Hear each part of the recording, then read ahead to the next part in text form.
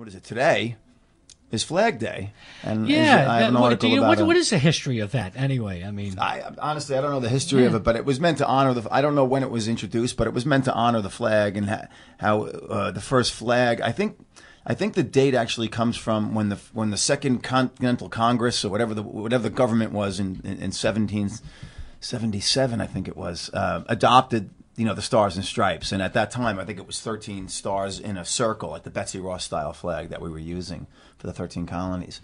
Then when that flag was adopted as our country's official flag, and I got wind of through his grandson had emailed me and said there's a fellow out in Bayshore, Long Island, who is 94 years old.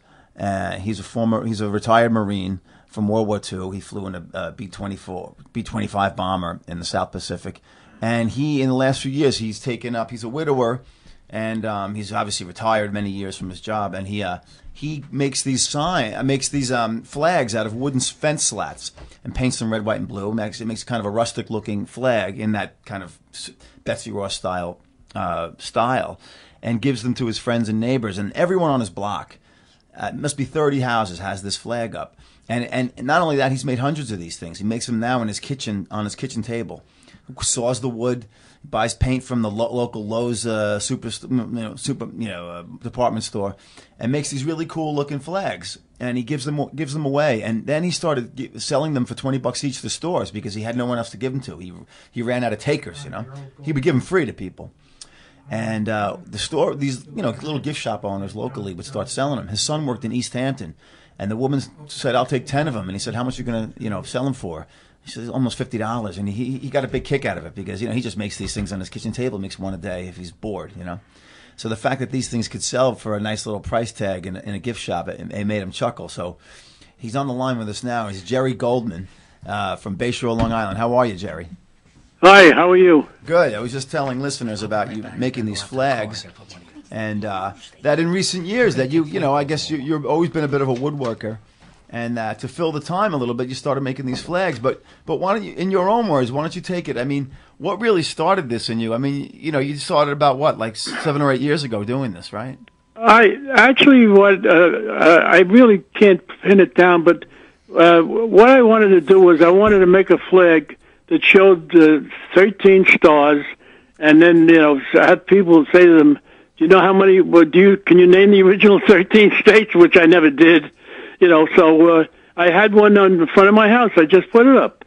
And a couple of months later, the lady was coming by doing something. I don't remember what she was doing, asking something about a block party or something. And she said to me, "Gee, I like that flag you have there." I said, "Oh, yeah?" I said, "I think I have another one inside." So I went in and gave it to her. So then I thought, I started giving them out to all my neighbors, and I didn't know half of these people. I see the guy in the driveway. I'd say, "Would you like one of these flags for your house?" I said, "The only thing I like is," I said, "don't hide it somewhere. Put it up somewhere on a tree or on a garage." And I ended up giving away about 31 or 32 out of 44. Some of the houses I haven't gotten to because they're new people I don't know, and a couple of guys actually said to me, "No, I don't want it." So I said, "Well, okay, you don't want it? That's the end of that." And, of course, I never charged anybody for them. Excuse me. Well, then finally I decided I said, "Gee, maybe I could sell these just for something to do." And I went around to 3 or 4 stores and said to them, "Would you like to?" Oh, actually, what had happened was I didn't do that at all. What happened was my son Arthur. Hold on a second. I'm trying to clear my throat. Yeah. My son is a teacher in East Hampton, and he had a flag that he had out front, and he knew a guy that was making flags only out of driftwood, and he told him about him, and the guy said, "Well, tell him to bring him down to the place I bring him in East Hampton." So he brought one down, and the woman said she liked him very much. She said, "Could I get 10 of them?" And about that time, my sons were going to treat me to a trip to Ireland to see where my mother and father's family were born.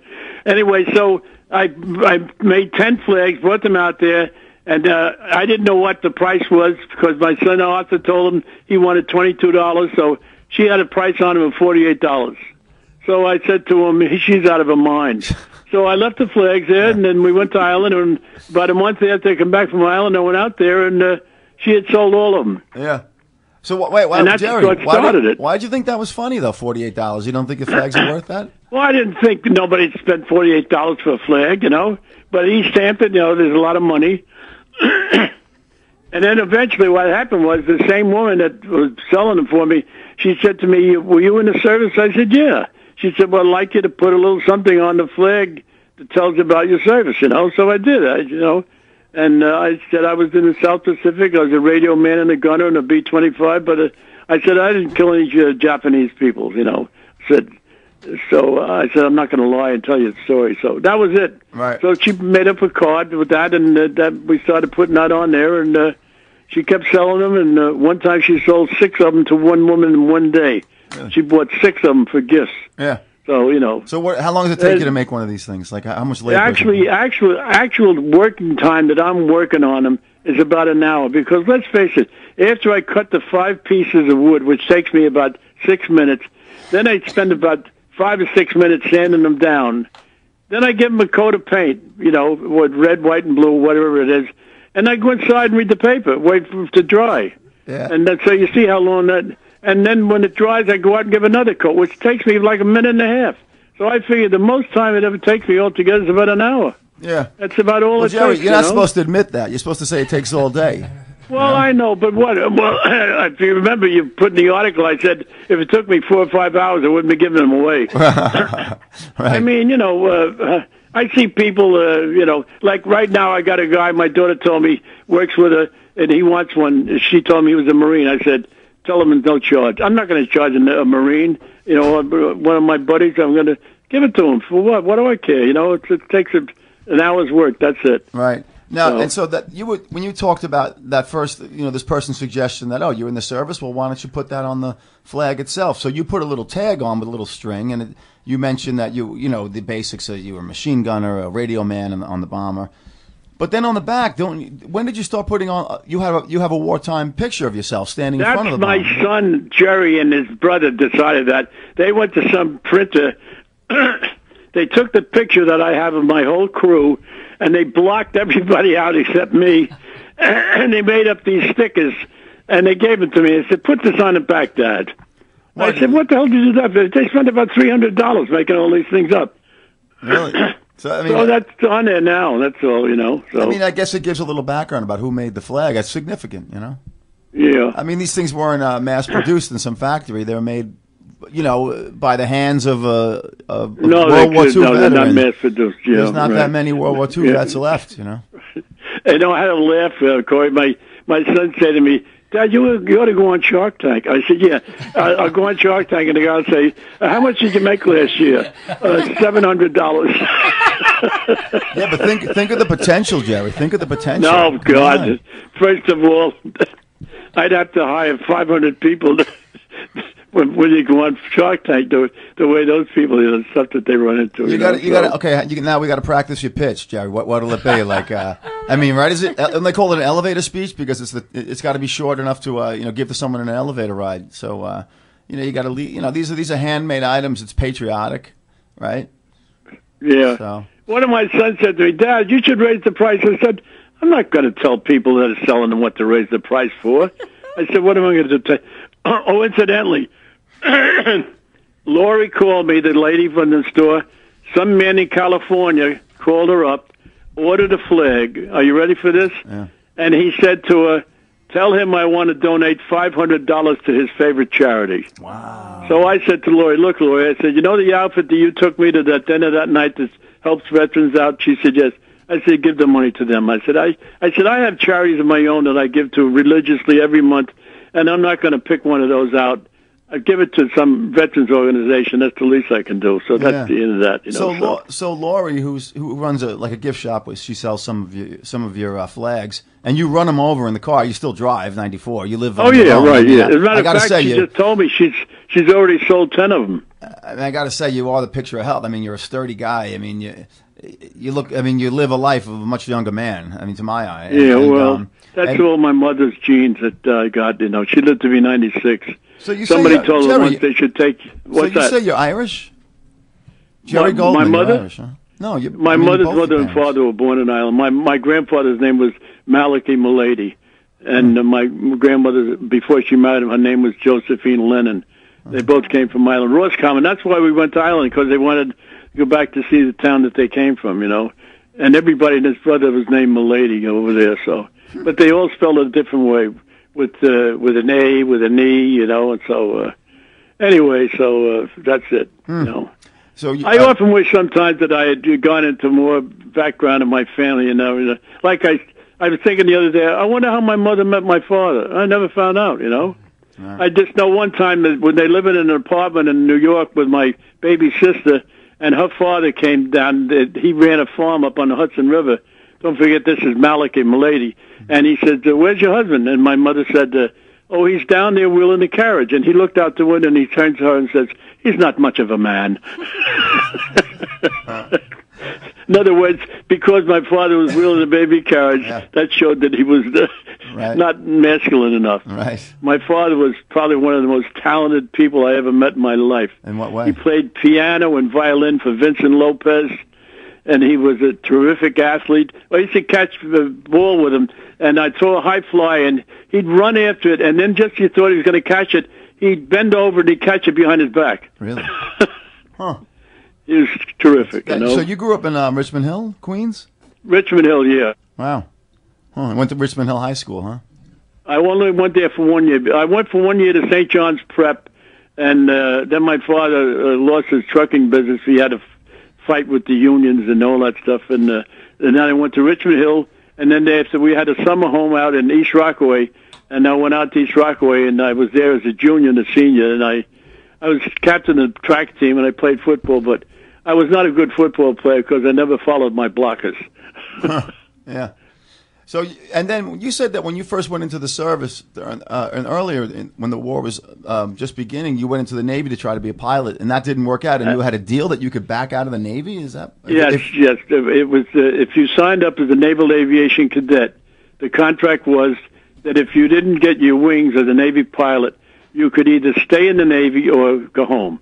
And I didn't want to stay in the Navy. I wanted to. As a matter of fact, my intention was if I got my wings, I was going to be a Marine pilot. That was my ideal, you know. And so, but that was probably the biggest disappointment in my life that I didn't get my wings, you know. So, and then you became a Marine, life. huh? Yes, I went home and I waited for the draft board to call me. And at the time, they didn't. You know, if they decided where they'd tell you where you're going. But because I had been in the service, they asked me where I'd like to go, and I said I'd like to go in the Marines.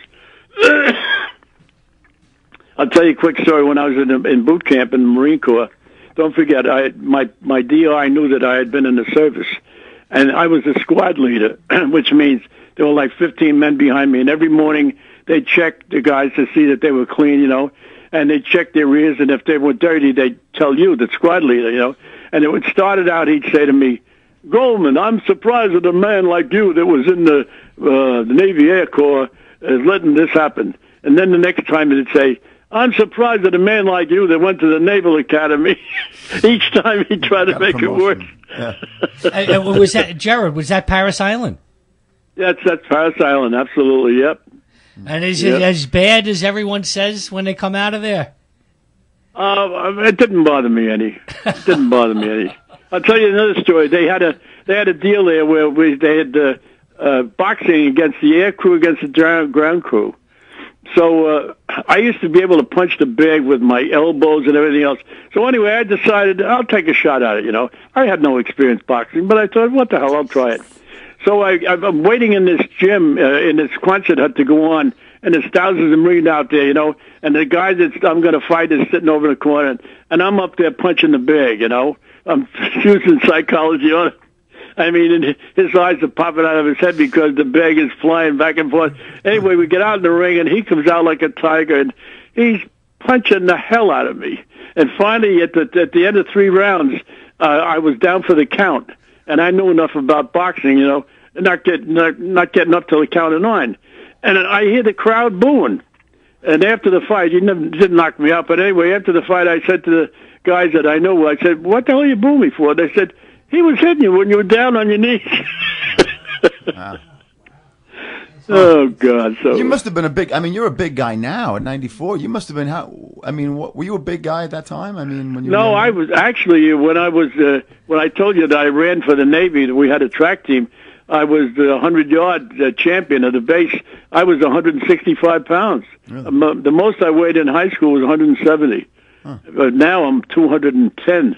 You know, but it's all blob. You know. No, you're in good shape. Yeah.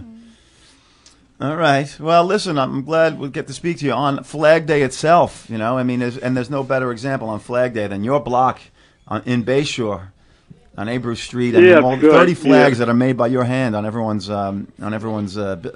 homes, trees, whatever. You know, you can't miss it when you ride down the block. So it's a great testimony to your I've gotten a patriotism. couple of calls, Corey. One was from a lady in Kentucky, and she wanted to talk to me, and I told her, I said, "Oh, that's so nice of you." And I said, "You know what?" I said, "You're the first person that ever bought a flag from the state of Kentucky." So I said, "That's another state, you know." How many and states also, you I got a now? call from a woman in Philadelphia, and I don't have anything in Pennsylvania.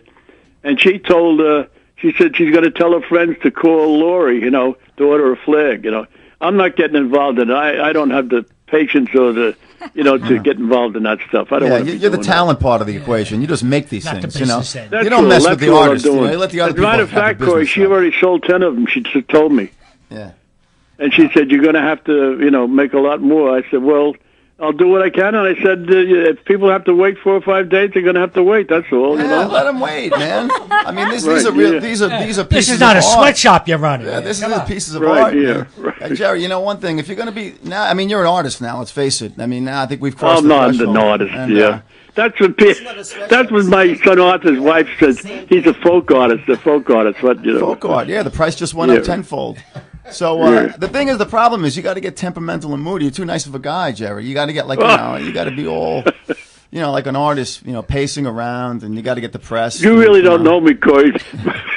My son will tell you he's a miserable son of a so and so. Come on, you're a great guy. Yeah. When I was in his house yesterday, I looked down at the footstool. 2 days ago, I looked down at the footstool of his. You know, he's got his easy chair, he's got his glasses, his channel clicker, you know, the phone, and then next to it is the crossword puzzle from that day's paper, done in pen. Like he just scribbled the thing off. Here's this guy's telling me he's at the bottom of his class. He's got the crossword puzzle done in pen from like that morning. I know he's sharp. He's sharper than he lets on. This guy. Well, So, all right, Jerry. Well, thanks for coming on and keep making those flags. Okay, and I want to thank you again for printing that article. It's very nice of you. You got it. Yeah. It was nice Take to meet care you. now. Yep. Keep Semper in touch, Fi. Corey. Semper Fi. What's that? Semper Fi. Semper Fi. That's right. yeah. And Corey, you got to this story just an unsolicited email came to you? Or? No, his grandson sent me the email. Right. But how did he know to send No, you? he's seen my articles, you know, so he thought it would be right for the stuff that I do. And And do you get a lot of that, like you know, unsolicited? You say, "Oh, this looks interesting." yeah, that but you know, doesn't? it's of mixed. You know, most of them probably wouldn't work. You know, Right. a lot of them for PR people, and you know, they're promoting someone who's got a great resume or is a CEO or something like that. But it really is not up my alley. You know, Right. And I do characters. I do people with the human interest type of stuff. You know, and a guy like Jerry. You know, and he's Yeah. not going to have a PR guy. Although now maybe, he might now actually. You know, the gears are all working. But yeah, so you have to kind of like, and you can only tell so much from an email pitch.